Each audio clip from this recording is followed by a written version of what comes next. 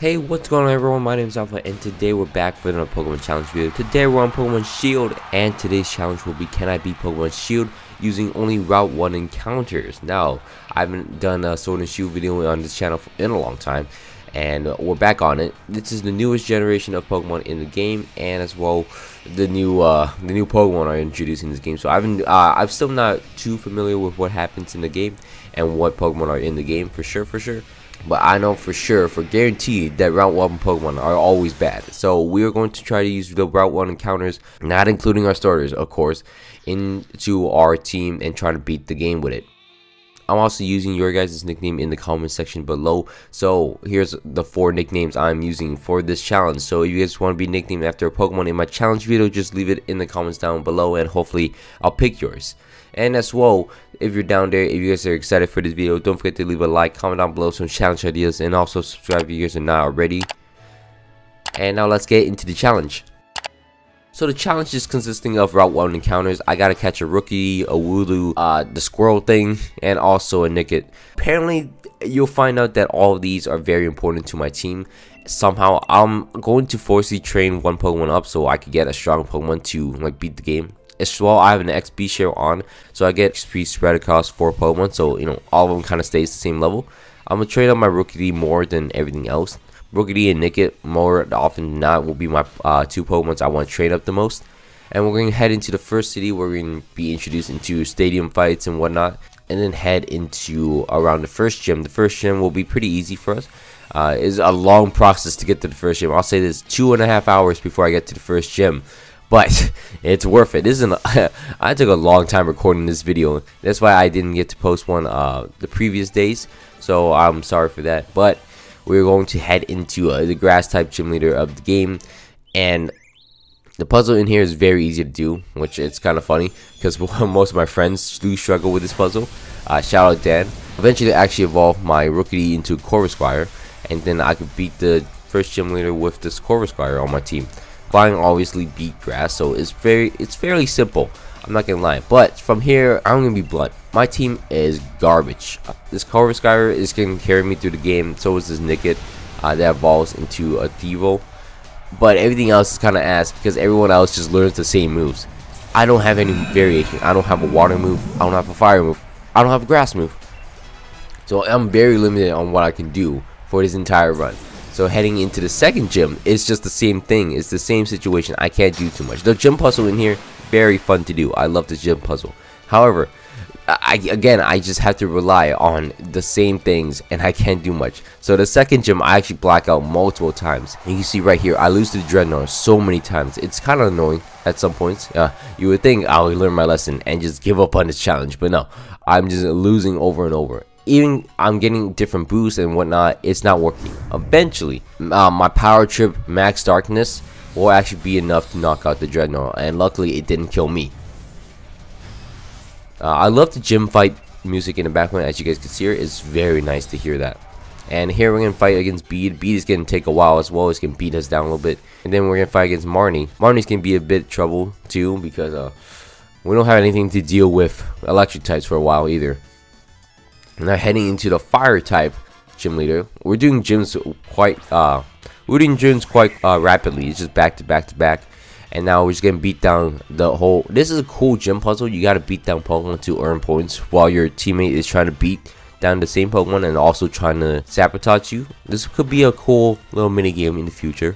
However, heading into the fire type gym leader, obviously I doubt it was gonna be good because my Corvisquire got knocked out really fast, and then I just lose overall. So what I have to do is sacrifice most of my Pokemon, have my Corvisquire out, and then hopefully the Arcanine doesn't do anything too dangerous to me. I can Home Claws up and then Dynamax, and then I can hit him with an Airstream and then knock him out because Airstream boosts my speed, so now I'm faster than everything. And that's the only way for me to beat the fire type gym leader. If my Corvisquire goes down at any point, it's over. Now, since I said that Corvisquire was actually going to be power creeped, and now it's going to be less useful than a lot of things, which is unfortunate. Everyone else is evolving around Corvisquire. Now I have to wait until it evolves into a Corviknight for it to be useful.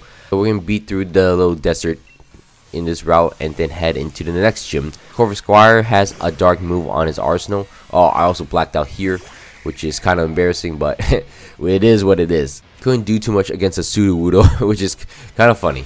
But now, heading into the ghost type gym leader of the game, we also beat down Hop over here. Took a little bit, but you know, Hop's gonna be a dangerous threat in the future as well. Now heading into the ghost type gym leader of the game. The puzzle here is fun. I love the puzzles in this game. The puzzle in the game is very, very fun.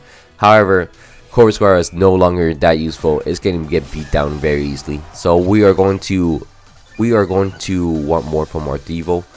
So now heading to the gym fight, I'm start off with my Devo. I'm a nasty plot. It's going to disable my nasty plot, but I'm already boosted up, so it doesn't matter.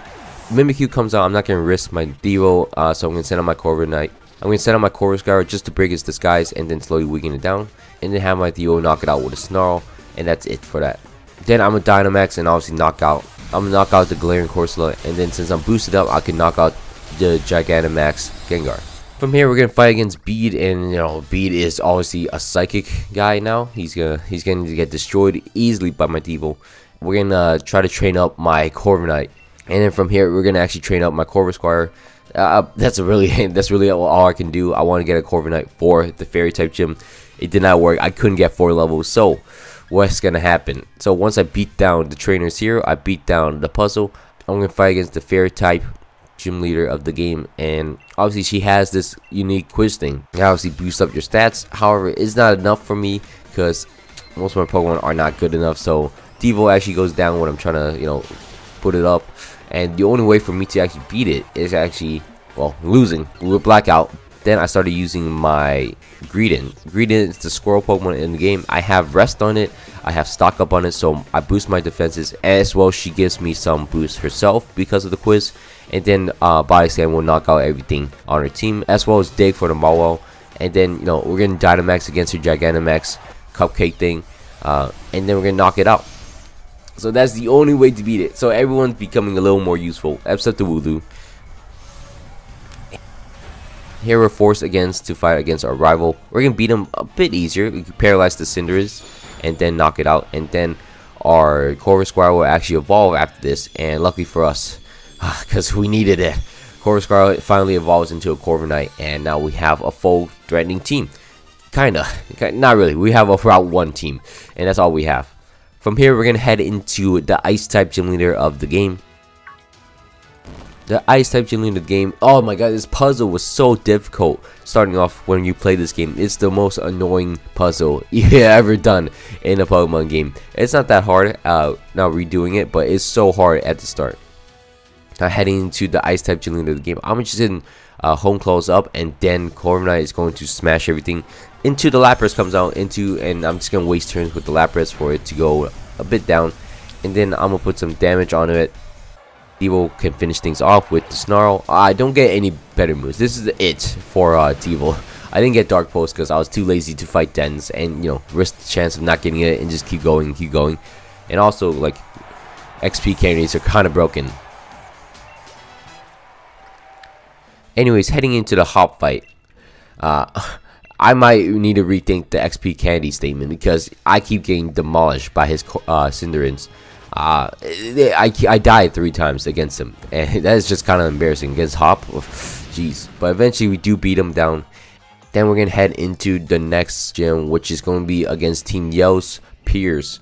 This gym fight is actually the easiest one because it doesn't have Dynamax and no Gigantamax I have to worry about. So going through the gym puzzle, it's a little fun, you know, very aesthetic looking place. But we head into the gym fight against Piers. Piers is going to have dark type Pokemon. Corviknight is just going to boost up and just beat down Piers. I'll be honest, Piers is not that much of an issue. Corviknight just demolish everything and just eat up everything. It's a free badge. We're going to head into the Dragon gym leader of the game's little trial. We got to beat down everyone here in double battles. Obviously, they have rain, they have sun, they have hail. So, of course, the final one is going to be sand, and the sand one is going to be annoying. Luckily, I actually boost up with Corviknight with Home Claws, and then I'll actually knock out most of his Pokemon with Corviknight until his Duraludon comes out. It's Gigantamax Duraludon. Lucky for me, I got boosted up, and I can knock out the Duraludon with a crit, and it goes down. And that's it. So the last gym fight wasn't that hard. However, the next few fights heading into the stadium it's very hard. I will not lie. I'm getting knocked down by a lot of things here. But heading into Winden Stadium is going to be the home of technically the Elite Four. It's like a tournament style. We're going to head into the tournament. We're going to face against Marnie. Marnie's going to have a pretty decent team. Except for Liepard. She's going to start out with a Liepard. I'm going to start off the fight against Liepard with a Home Claws. And then I just get boosted up slowly. She can send out her Morpeko. I'm going to knock out the Morpeko. I'm also knock out the Scrafty as well. Her Grimmsnarl, her Gigantamax Grimmsnarl will be sent out. I'm out of Dynamax, but I'm also still faster than it. So I knock myself out with a Braper, but it does so much damage. Next up, I'm going to face against Hop for our final battle together. This is the semi-final battle before we go into the Champions Cup. We're going to beat down most of his Pokemon. Again, with the same situation. I outspeed everything. He can send out his double against my Corviknight. I'm a Home Claws right in front of his face. Get boosted all the way up, and then Airstream to boost my speed. Knock out the double. His little Sea Urchin comes out. I'll knock that out as well. The Snorlax comes out. It's going to get knocked out as well. It's going to hammer on me, which is unfortunate, but it is what it is. He sends out his Corviknight, and I actually get the best of that thing as well. And finally, his Cinderace comes out. He's going to Dynamax it. I'm going to actually not be able to outspeed it because the Corviknight uses 2 Scary Faces against me. So I actually run out of... I kind of just not outspeed the Cinderace, and it knocks me out. But I'm able to waste its Dynamax turns with my Thievul.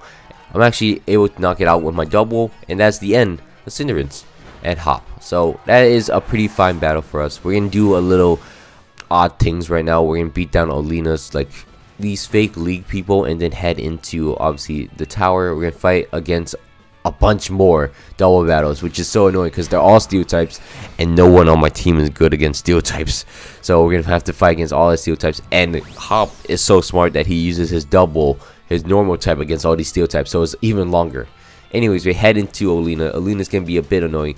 She can start out with her Frostlass to start. I'm gonna use Home Claws with my Corviknight. It's gonna Will-O-Wisp me, which is unfortunate. I'm gonna Brave Bird, actually knock it out, which is a good hit for me. I'm gonna sacrifice my Corviknight for some damage on the Salazzle, and then head into my double will outspeed, headbutt the Salazzle, and then Maltech comes out. I actually knock out the Maltech with my Greedent, which is pretty nice. The Serena will come out. It's actually getting acrobatics against me, whatnot, but I have Cotton Guard up, so I can slowly beat it down, and then she's gonna send out her Gigantamax Garbodor. Again, I have a bunch of boosts up right now with my double, and then I'm just gonna knock it out with my own Dynamax double headbutt. It's not gonna do anything to me because I have Cotton Guard up, and we beat down Olena. From here, Beat makes a surprise return. He's gonna fight against me. He's gonna send out his Mawile first. I'm gonna send out my Corviknight. I'm gonna switch into my Thievul, try to get rid of the Intimidate debuff he sent on me, and then I'm gonna just start Home Clawsing up, and then I'm gonna also use Max Airstream on it just to, just to weaken him down a little bit and also get my speed up. And eventually I actually knock out most of his Pokemon, and then he sends out his... So once I get all the boosts, I'm gonna knock out his Mawile. I'm gonna knock out his Gardevoir. I'm gonna also knock out his Rapidash, which he loves pretty much, and then he's gonna send out his Hatterene. His Hatterene's not gonna do too much. I'm actually Brave Bird it. It doesn't kill it in one hit, so that's fine. It does enough damage for me for my Greedent to actually knock it out. And that's the end of Bead. So from here, we're gonna actually fight against the gym leaders for a second time around in the tournament cup. So we're gonna fight against Nessa. Nessa's gonna be a bit easier now. I'm able to set up against the Golisopod. Get it to emergency exit so it gets out of here. Get boosted up, beat down a Barraskewda, beat down Golisopod, then beat down the Sea King, and then finally beat down her Pelipper, and finally her last Pokemon will be the Dreadnought. Dreadnought's gonna be a bit annoying, but I'm actually max steal it, and then it goes down. So all the boost actually helps me, and it goes down pretty easily. From here, we're gonna fight against Alistair, the Ghost type gym leader, once again. This time we're not gonna have that easy of a run against her. It's gonna disable me and whatnot. It's gonna be a bit annoying, but we're gonna knock down the Dusknoir, then knock out the Chandelure. Also the Polteageist with my boost. It does protect, which is annoying. That's the only reason why I wasn't able to beat all of her Pokemon with my Thievul. Knock out her Cursula as well, and then face against the Gengar, Gigantamax Gengar, which is a bit annoying, but we do end up beating it. Our sacrifice, our Greedent, and our double for this, and then use our Corviknight to beat down the Gengar, and that's it for the Gengar. From here, we're going to face against Raihan, the Dragon type gym leader, which he uses a Torkoal in, which is interesting. He does what he does. He does what he can. For this, I actually lose my Tevo and I lose my Corviknight, which is interesting. So I'm going to have to rely on Greedent stockpiling up against the Torkoal and then healing up using Rest. And then I just slowly beating it down with Body Slam. So Body Slam would knock out the Torkoal and Body Slam would knock out the Turtonator and as well as the Goodra. I'm going to also beat down the Flygon. And then he's going to obviously send out his Duraludon. It's going to be annoying. Slowly I beat it down and I'm able to knock out the Duraludon without too much trouble. So from here we're going to face against Leon. Just kidding. The world's ending. So we're going to do a bit of backtracking. We're going to find the Sword and Shield. The logo.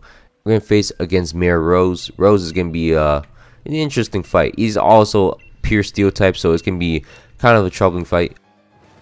I'm going to boost up against this Escavalier. He's going to boost up with me, but I'm going to Airstream him, knock out all of his Pokemon, essentially. Knock out his Klinklang as well. Easily knock out his Ferrothorn. And then the Berserker comes out. That thing gets knocked out as well. Actually, Copperjaw doesn't end up beating me at the end, and I beat up Copperjaw with just my Corviknight, and we beat Rose just with my Corviknight. And that's it for Mirror Rose, so we're going to head into the turn of this fight. The turn of this fight is not too much at all. I mean, I'm going to send out my Tevo first, and I'm just going to let it be there. Slowly knock it out. In his normal form, my Greedent actually knocks it out, which is kind of funny. It goes down and then heads into his Gigantamax form.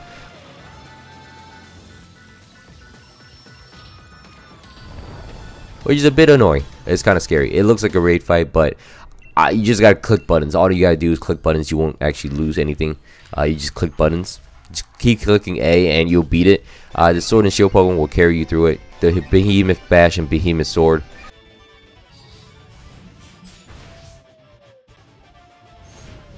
It's just gonna knock it out, and then you catch it, turn of this, and now you are heading into the champion fight. The champion fight of the game is against Leon, of course. I'm gonna weaken down the Aegislash with my Tevo using Parting Shot, lower its stats a little bit, then have my Corviknight boost up right in front of it, and then I Gigantamax for no reason here. It's gonna King Shield. I'm gonna waste some Dynamax turns, and eventually I just end up not being able to, knock out anything else with my boosted up Corviknight. Besides the Dragon Ball, I knock out the Dragon Ball. And then finally the Charizard comes out. I end up fighting the Charizard with my Greedent. Luckily I got it paralyzed, and then it still outspeeds me because it used Max Airstream against my other Pokemon. So luckily it gets paralyzed, and then I knock it out using a Body Slam. And so Greedent ends up being the last alive on my team, and that's the end of Leon. So we beat the champion of the game, and we beat the game using only Route 1 encounters. It's a pretty interesting challenge, I will admit. But that took a while. I will not lie. It took a long time. I didn't get to do too much training, so that might be why for the blackouts. But for Sword and Shield, that was a pretty difficult challenge. And I hope you guys all enjoyed. Please don't forget to leave a like, comment down below some challenge ideas, and also subscribe if you guys are not already. My name is Alpha, and I hope you guys all have a great day. I'm out. Peace.